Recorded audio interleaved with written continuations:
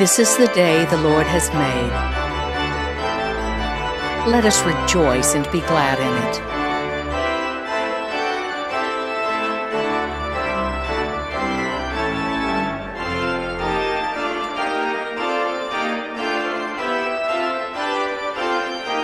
Church Street United Methodist Church proudly presents Rejoice.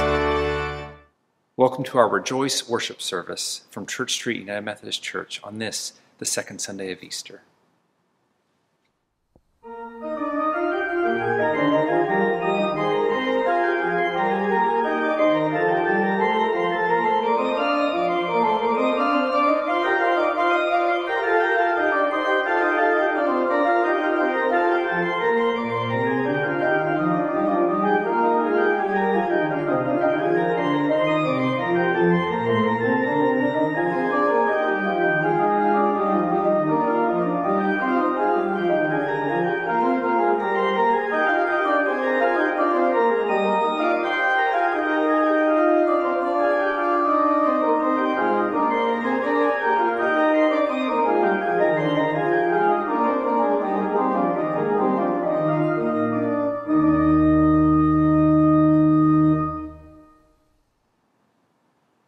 Will you join me in our call to worship from Psalm 16? The Lord is my chosen portion and my cup. You hold my lot. The boundary lines have fallen for me in pleasant places. I have a goodly heritage. I bless the Lord who gives me counsel. In the night also my heart instructs me. I keep the Lord always before me. Because he is at my right hand, I shall not be moved. Therefore my heart is glad and my soul rejoices. My body also rests secure. For you do not give me up to Sheol, or let your faithful one see the pit. You show me the path of life. In your presence there is fullness of joy. In your right hand are pleasures forevermore.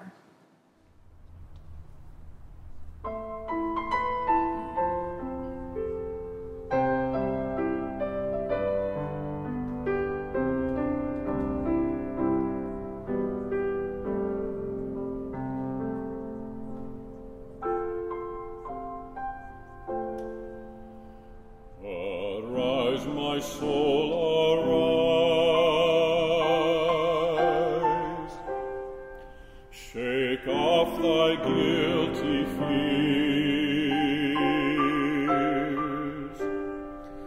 The bleeding sacrifice in my behalf appears. Before the throne my surety stands. Before the throne my surety stands. My name is written on his hand. My name is written on his hands.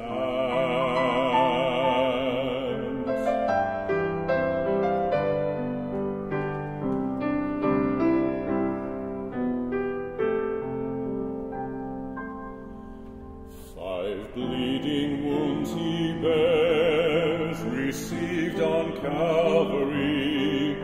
They pour effectual prayers, they strongly plead for me. Forgive him, oh, forgive, they cry. Forgive him, oh, forgive, they cry. Nor let that ransomed sinner die, nor let that ransomed sinner die.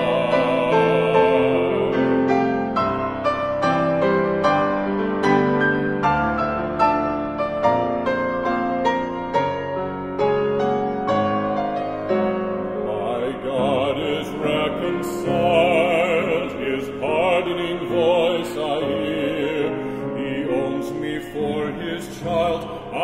can no longer fear. With confidence I now draw nigh, with confidence I now draw nigh, and Father, Abba, Father, cry,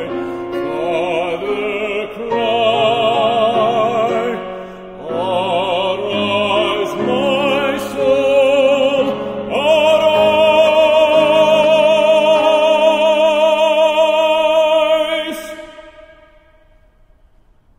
and Father, Abba, Father,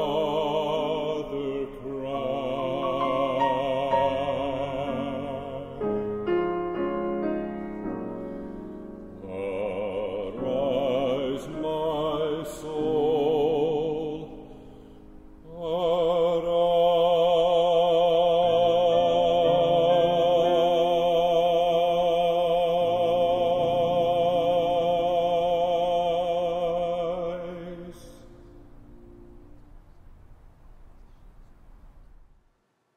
Will you join me in our prayer for illumination? O God, open our hearts to the words of Scripture that we are about to read. By the grace of the Holy Spirit, help us to hear the good news of our resurrected Lord.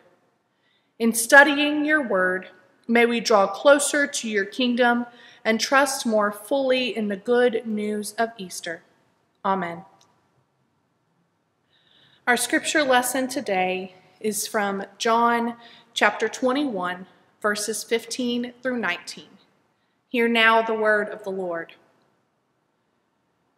When they had finished breakfast, Jesus said to Simon Peter, "Simon, son of John, do you love me more than these?" He said to him, "Yes, Lord, you know that I love you." Jesus said to him, "Feed my lambs." A second time he said to him, "Simon, son of John, do you love me?" He said to him, "Yes, Lord, you know that I love you." Jesus said to him, "Tend my sheep."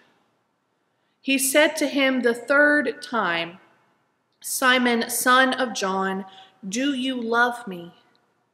Peter felt hurt because he said to him the third time, "Do you love me?" And he said to him, "Lord, you know everything. You know that I love you." Jesus said to him, "Feed my sheep. Very truly I tell you, when you were younger, you used to fasten your own belt and to go wherever you wished. But when you grow old, you will stretch out your hands, and someone else will fasten a belt around you and take you where you do not wish to go." He said this to indicate the kind of death by which he would glorify God. After this, he said to him, "Follow me." This is the word of God for us, the people of God. Thanks be to God. Understanding the Gospel of John requires the hearer, if not already familiar with the ways of sheep, to be willing to learn about sheep. Jesus makes pronouncements and now commandments that are all connected to the agrarian image of sheep.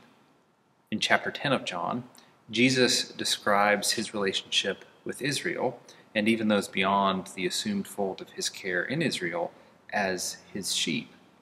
It is in John that Jesus declares that he is the good shepherd and the gate into the sheepfold.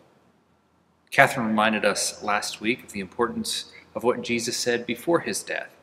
Though she was reading from Matthew's Gospel, and the words as such do not appear in John's, the commitment that Jesus has revealed to his disciples that all they need to understand the resurrection is just as pivotal in John's lessons. Jesus said, "I am the good shepherd. The good shepherd lays down his life for his sheep." It is this good shepherd that talks to Peter on the shoreline after breakfast with the other disciples.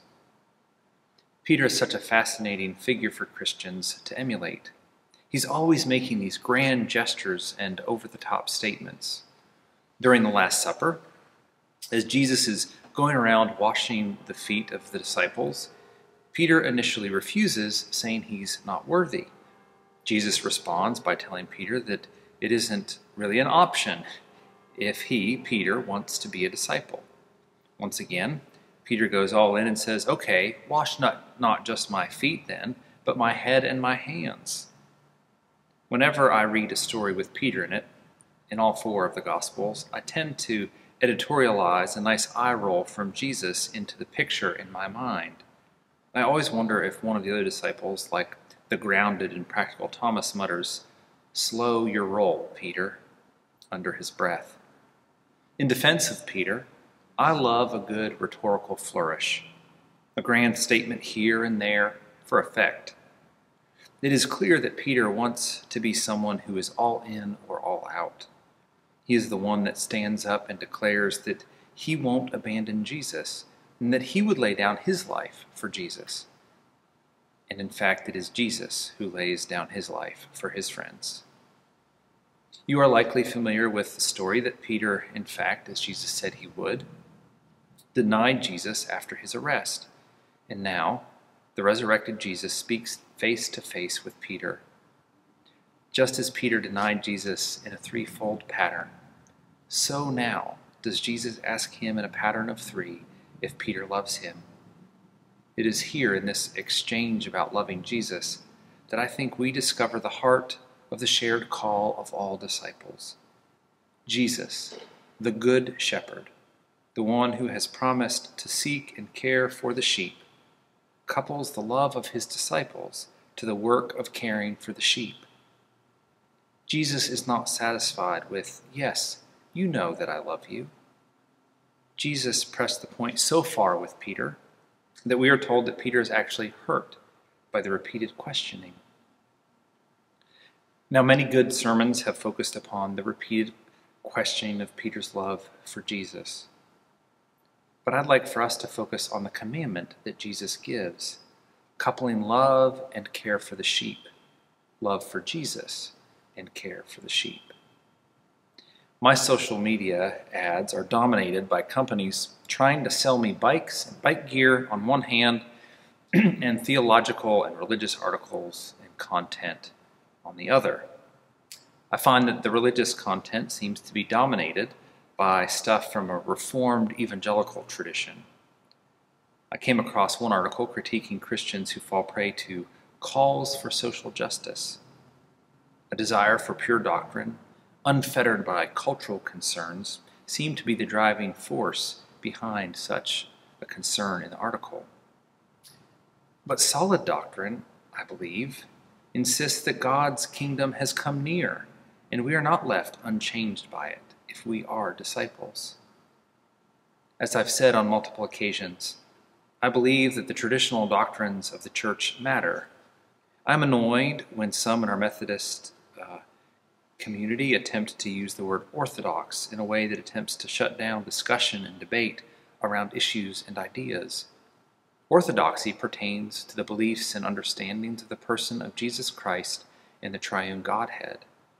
Orthodoxy, for over 1,500 years, has indicated an agreement with and an ability to confess the creeds of the church. Though our culture has also misused and politicized the word evangelical, the classic definition of that word is one that I'm loath to abandon. I believe we are called to share the good news of Jesus with the world. My understanding of what it means to be orthodox and evangelical, I think, is found here in Jesus' questioning and command to Peter.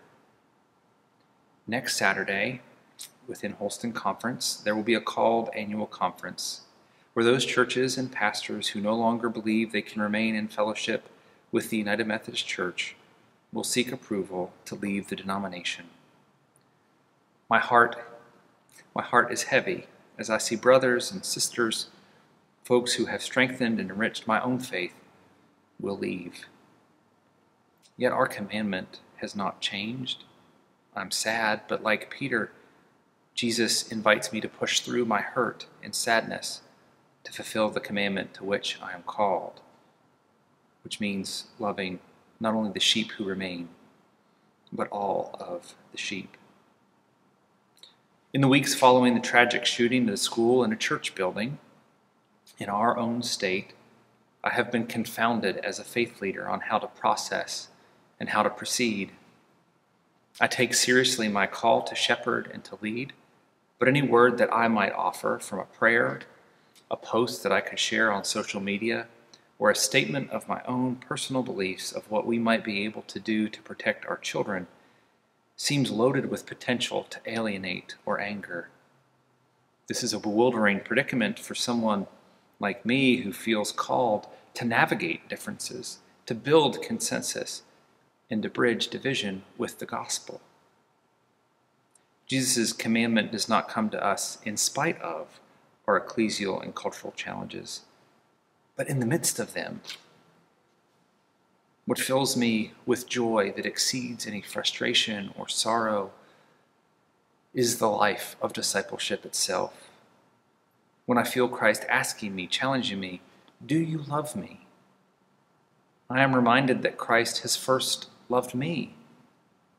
Easter moves us from fear to love. Also in last week's Easter sermon, Catherine reminded us of the power of Jesus' proclamation to not be afraid. It is love that casts out fear. It is love that can find a way when there is no way. The Methodist movement was founded upon an emphasis of God's love as transformative and as one that is to be lived out. The articles that keep filling up my social media feed sometimes seem unaware that there has long been traditions within Christianity that emphasize what we now call justice issues. It was various Christian churches, groups, and individuals that led the abolitionist movement, the civil rights movement, the women's rights movement, the movement to end child labor, and the implementation of public education. Much of what prevents any of us from making a change is the fear that what we will get could be worse than what we already have. And it is healthy to have a little fear. Being a little nervous about heights can be a useful instinct when needing to climb on a roof or climbing a ladder with power tools. But unchecked fear can lead to all sorts of negative outcomes. Our physical health can suffer and our social and emotional well-being can be harmed. Central to the gospel is the belief that God's love is what can and will overcome fear. It's our call to love and care for one another that helps us understand and interpret Scripture, discern what decisions we should make, and how to live in community together. Peter, always making these grand statements and gestures, finds himself sitting on the beach, seemingly alone with Jesus. Peter is shown grace and mercy by Jesus for denying Jesus. Jesus doesn't hold an inquest as to determine Peter's exact feelings at the time of the denial. Jesus knows that Peter was afraid. Imagine if the resurrected Jesus went around punishing all those who had been afraid during the resurrection, or during the crucifixion before the resurrection. Instead, Jesus goes around encouraging and empowering his disciples to love. Love is not cheap, however. Love is not easy or without sacrifices. Love demands so much from us, and when we truly are affected by love, we will not be unchanged by this encounter with God's love. On Palm Sunday after worship, I left straight from the church and drove to my hometown in Northeast Ohio. One of the important adults from my childhood had died the Thursday before. I take my commitment to my work very seriously, and to be honest, it was difficult for me to imagine leaving town during the first half of Holy Week on personal business. It was made even more challenging for me because the family had asked me to speak and lead the funeral. One of the thoughts I shared in my sermon at the funeral, a thought formed by this caring woman's ceaseless commitment to all those she loved, was that love is not like withdrawing money from a bank. When I take money from my bank account, it's gone, and the only way to get more is to get it from somewhere else. No, instead, love is like planting seeds. I have this dream of planting acorns in my backyard and letting oak trees fill in the large open space. If I have 3 acorns and I plant them, it would seem that my acorns are gone. But more acorns may in fact come. If I care for and tend the trees, they will grow. Now, I will never see them fully grown. That's not how oak trees work. My own children won't be able to climb them, but they will grow. More acorns will come, and their shade will stretch across the large open space, and maybe someday children can climb in those trees. Jesus has loved his disciples and has planted within them the call to love and serve others as an act of love and serving God. Where are we being called? To love and tend for the lambs and the sheep that Christ is calling to himself. When we think about the violence in our world, how might our response be transformed by thinking about Jesus' command to tend his sheep? What is our responsibility to those around us? What does Christ's love compel us to do and say in moments of suffering and strife? When we have real and substantial disagreements in the church, and we do, what does it look like to care and tend for those with whom we disagree? Peter's transformation is not complete on the beach. God's love continues to shape and challenge each of us as it grows within us. In the book of Acts, we will see Peter continue to grow and be challenged by his love for Jesus. Peter will have to give up thoughts and feelings that he holds dear in order to fulfill Jesus' command. He discovers that some of the lambs to which Jesus referred were, in fact, Gentile lambs. They were lambs far away in Rome, and they were lambs that did not always understand what he was trying to teach them. As we continue to grow in our calling as Easter people, may we take seriously the good news that Jesus loves us. Full stop. I cannot control how others feel about me, but I can listen to the Spirit as I am guided to love others. We are called to share in the ministry of Peter, caring for the sheep that Jesus places in our midst, and then trusting that God will guide us in how to love and protect them. This week, may God help us claim as our own the work of nurturing and caring for Christ's sheep. Amen. As we gather in prayer after each intercession, I will say, Lord, with the confidence of resurrection, and I invite you to respond, we are not afraid. The Lord be with you. Let us pray. Gracious and loving Lord, we praise and glorify you as we celebrate your defeat of all the forces of sin and death. We join our hearts and voices together in singing hymns and in shouts of joy and celebration, singing and proclaiming, Christ our Lord is risen today. We praise you because we are so aware of the power of death. Creation groans under the weight of all those powers and principalities that seek to undo, to destroy, and to steal our hope. In our Lenten journey, we have known and named such pain and loss. In the light of this Easter season, we find hope in the face of grief and loss. Fill us with an Easter hope that will stay with us through the year ahead. Lord, with the confidence of resurrection, we are not afraid. God, you who breathed life into all creation, breathe upon creation new life today. We see in our midst symbols and signs of your sustaining grace. We see the trees turning green again. Colors and hues give beauty to the landscape that for many months has seemed bleak and dull. We praise you for the beauty of creation, for the bounty of your resources, and our calling to care and tend for the earth. where we have used our resources unwisely or with selfish intent, forgive us. When nature has caused damage to the homes and communities of others, move us to action. When we have abused and neglected that to which we are charged to care for and steward, by your mercy, guide us to change.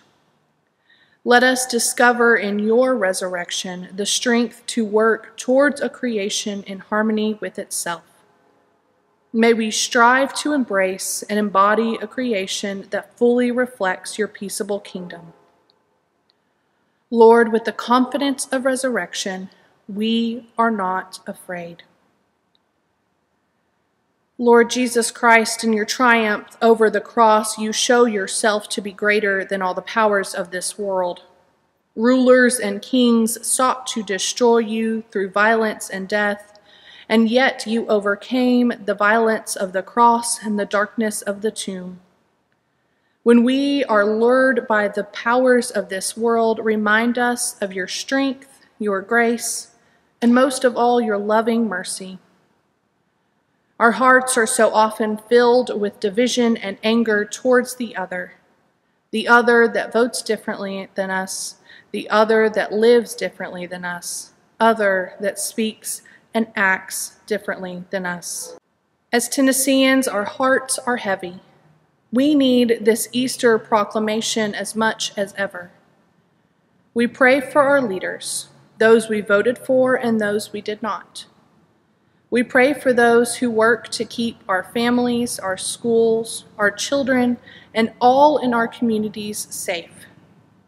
When fear moves us to use our power in harmful ways, correct and guide us in your Spirit. May we trust not in our power, but in yours. Lord, with the confidence of resurrection, we are not afraid. Lord of the living and the dead, we pray for those who we love but rest in you. Even as we celebrate the resurrection, comfort us when we mourn.